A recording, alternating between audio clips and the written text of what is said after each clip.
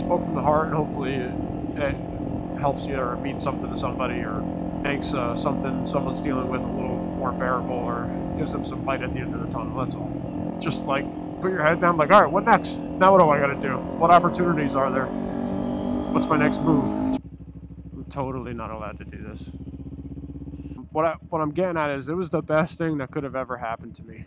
If I didn't get laid off when I did, homie that took over Air Products and then proceeded to lay me off, sure used my salary wisely. They got a new building. This thing is sweet.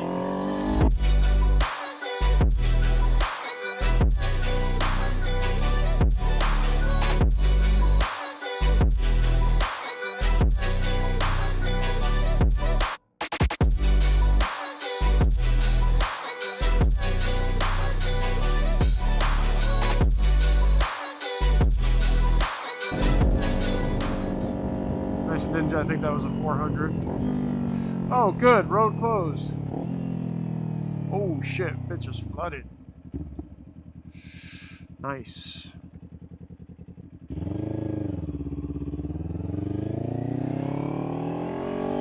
Of course I'm going this way.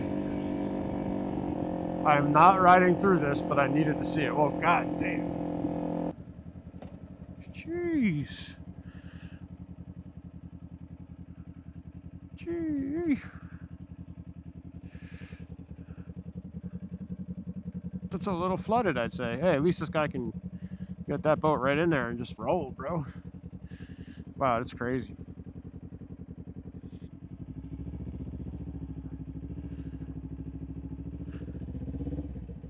Flooded as fuck.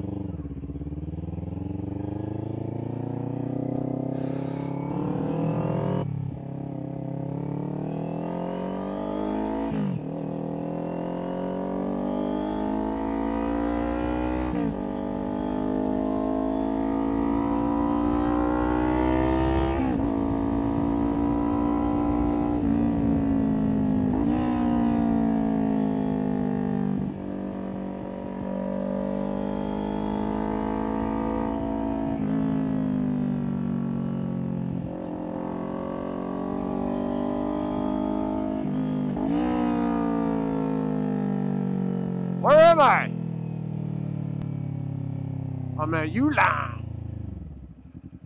Oh my god. Yo, I scared myself like a fucking moron. Am I allowed to do this? I don't think I'm allowed to do this. A horse. Oh, cool. I'm totally not allowed to do this.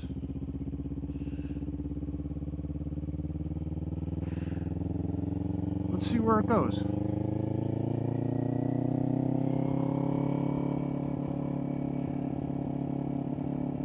Told you we're in explore mode today. Let me raise this so y'all can see it. Probably get in trouble. I think I should probably turn around. It looks like security. It's all flooded over there anyway. Actually, it's definitely flooded that way, and it look like we got some security guards, so we gon' woo.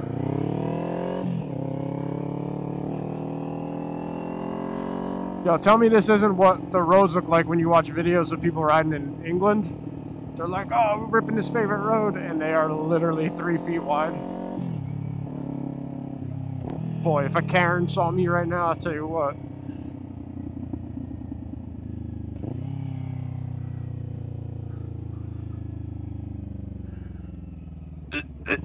Alright.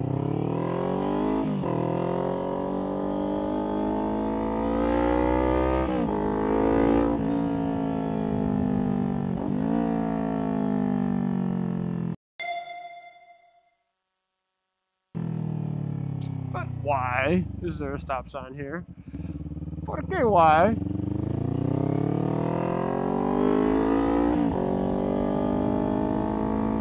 Watch them tar snakes, boy!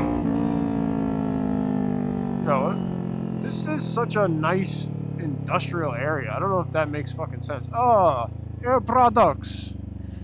God damn. This is the new building, bro? What? These motherfuckers. That guy that took over Air Products. Bruh, they have their own street, Air Products Boulevard. Are you kidding me? Homie that took over Air Products and then proceeded to lay me off. Sure used my salary wisely. They got a new building. This thing is sweet. They got a new building that looks fucking fantastic. They got a street named after them. Well, I'll tell you what. It's goddamn pretty. Wow, nice. Main lobby.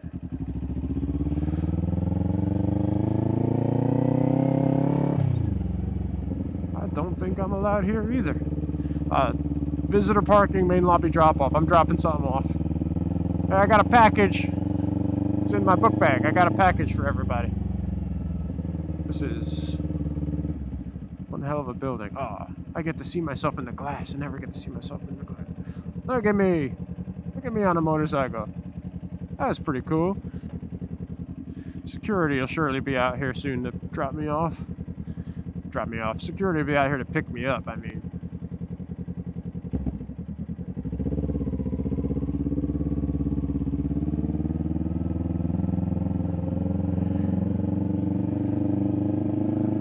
This is nice. Oh, it's a good thing they laid me off. This is really nice. How would they afford this otherwise? And I'm half joking. I got laid off, and it's sad, yes. But quick lesson or life lesson, I guess, or I don't know what the fuck to call it. I'm just gonna talk words. I got laid off, and at the time, my mentality was, F it, I'm gonna figure it out. It sucks. It's depressing. It's sad. And you're like, shit, I thought I had a secure situation here, and I don't. And that's life, man. Especially nowadays, people get laid off all the time. So, what I'm getting at is, it was the best thing that could have ever happened to me. If I didn't get laid off when I did,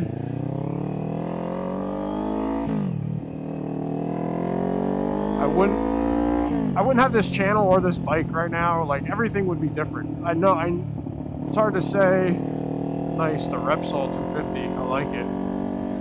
It's always tough to predict what would have happened and could have happened if things go differently or change or whatever. But what I can confidently say is that I would not be in the position I am now, and I'm currently in a blessed spot. Now, it's because of how much I worked. I busted my ass and worked my ass off. But if I didn't get to the new company that I'm at now, like, who knows what life would be? Because, you know, we've had our challenges. It hasn't been all peaches and cream and perfect. What's it, peaches and rainbows? I don't know. It hasn't been perfect, let's put it that way, even after the layoff, even with things being good. But I got into a different company where there was not just less chance of getting laid off, but room to grow, where you work your butt off and put the effort in that I do when it comes to my endeavors. I always put in a lot of effort and quality, detail oriented and focused. I know that's what it says on everybody's resume, but I actually live that when it comes to my work life. I wouldn't be at this company where there's room for growth. I was able to work my way up into a quality position, then quality lead. Then I got to the point where I had 2 departments bidding over me or fighting over me, even though technically, internally, you're not supposed to do that. But I had 2 separate departments that both wanted me, for one for a supervisor role and one that I applied for a product specialist engineering role. And now I'm in that product specialist and moving up. And I've learned through that process that I hate the corporate world and I don't want to do it.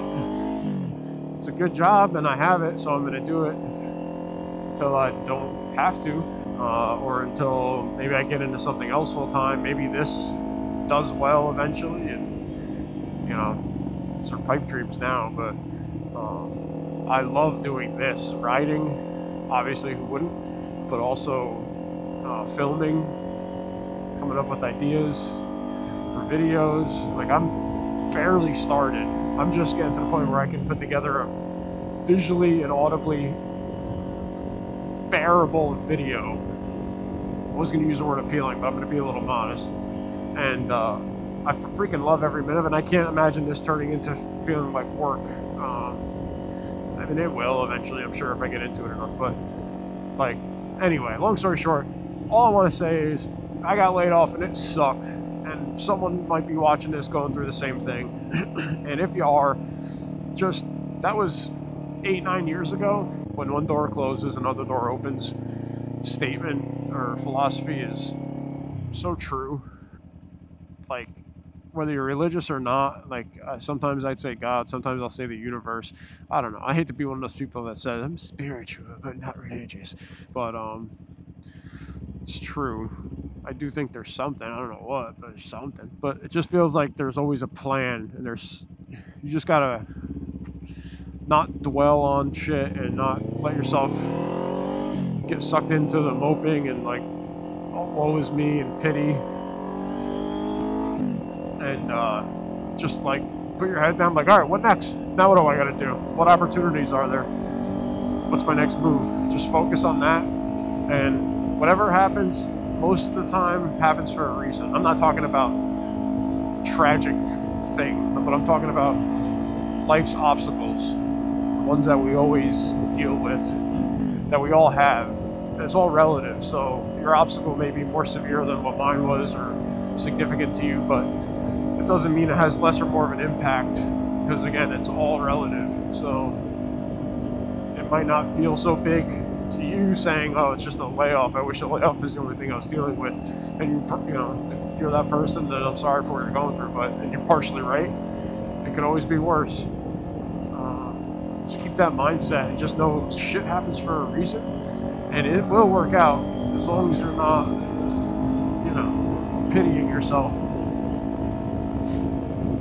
Just stay focused, stay in the grind. Me getting laid off is the best thing that ever happened to me. And hindsight, I almost felt that at the time, I gotta be honest. I thought, you know what, there was no future here. Me and my buddy were talking about it. There's no future at this place. Like, what am I gonna get out of here anyway? It's just, it was, I thought, to be a secure job that was well paying. But there was nowhere to go. You know, there's no advancement, there's no growth, no learning opportunity. If you're good with staying in that position, there's nothing wrong with that. I gotta stress that. There's nothing wrong with staying in a position where you're just steady pay, and you can support and take care of your family and your loved ones and live the life you want to live. That's absolutely like a wonderful thing to be in. But if you want to like challenge yourself to do more and learn and like grow and get better at things, then that place I was working at was not the place for that. And that's my mentality. So I knew at the time this is probably for the best, but I didn't know why or how. I just had to have some faith that that's the case, or that I'm not lying to myself. And it turned out to be true. It took a little while, but I got to a job. Not a while, it took a few months for me to get a better job. I did some side work on my own to survive. Got by. And my girlfriend picked up the slack big time. She was awesome. Having a partner that you love and can rely on for shit like that is huge too. But even if you're by yourself, man.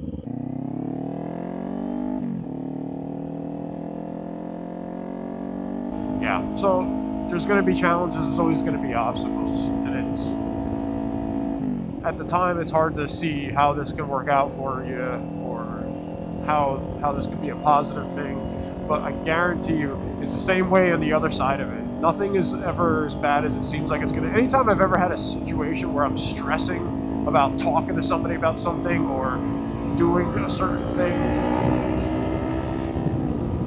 you always go through the like ideas in your head and the scenarios, and you play out like how it's going to go down, and your brain just has this uncanny ability to always come up with the worst case scenario outcome.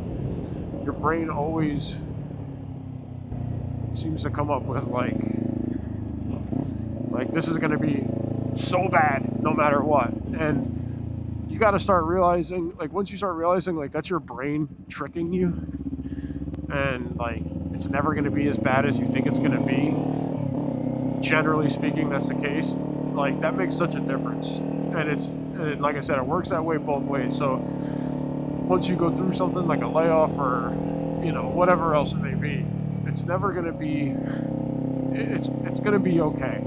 It's never as bad as you think it is. And in hindsight, you'll realize eventually, like, oh man, that actually was the best thing for me.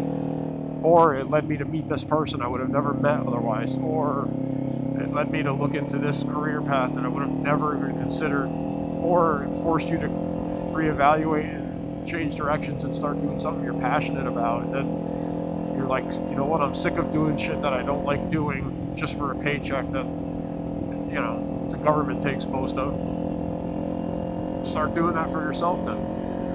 If I'm gonna work every day, I might as well work for myself if you can. Like, you know, I'm not saying you get laid off, start a business. I'm just speaking out loud here. I'm rambling. I'm trying not to script too much. I didn't even plan on talking about this today, but coming across that Air Products building just gave me a flashback, and like it makes you think, like, man, like look how far I've come since then. So there's a lot of things I can do to improve, but you can't do it all at once.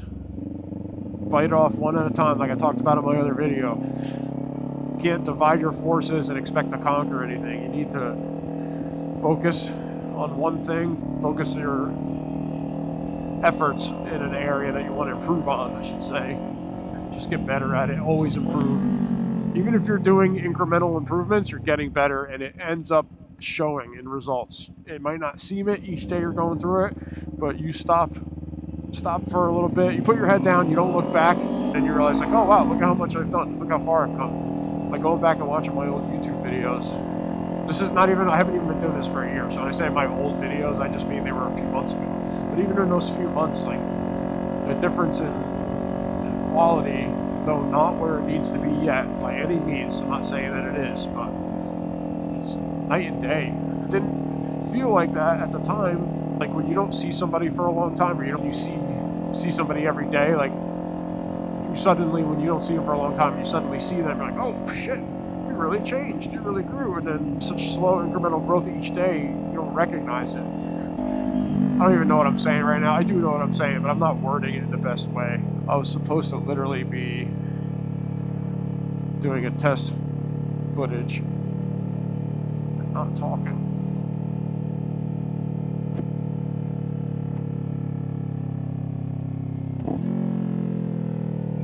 She sounds so good, doesn't she? I think she sounds good. I know people make fun of you. I know people make fun of the 400, but I think you sound great. Don't listen to those people. If you're a lawnmower, you're the damn best lawnmower ever. Anyway, that's my inspirational video for the day. Totally unplanned and unintended, but again, sometimes something just sparks your mind and makes you remember some past experiences. And I'm sure when I watch this back, I'm going to be like, oh man, why didn't I plan this out? If I planned this out, I could have said this clever thing or this great piece of advice. And so that's probably happening right now while I'm watching it back. But whatever. I just spoke from the heart, and not to be cringy about it, but I just spoke from the heart, and hopefully it helps you or means something to somebody, or makes something someone's dealing with a little more bearable, or gives them some light at the end of the tunnel. That's all. Alright, on that note, I'm going to wrap this video up. I appreciate y'all watching. Let me know what you think of this.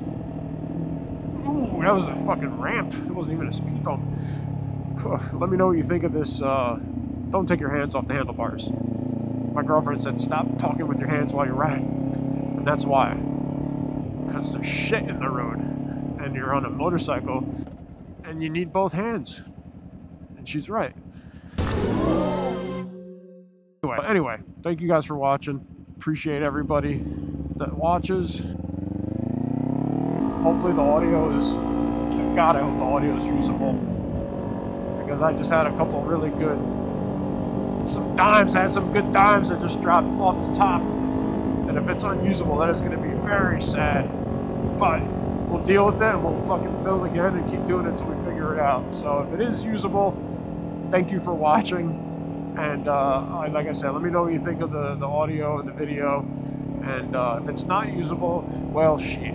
I guess we'll just have to do this again. All right, guys, I'm gonna call it here. Have a good one. If you ride, please ride safe, and if not, don't do anything stupid.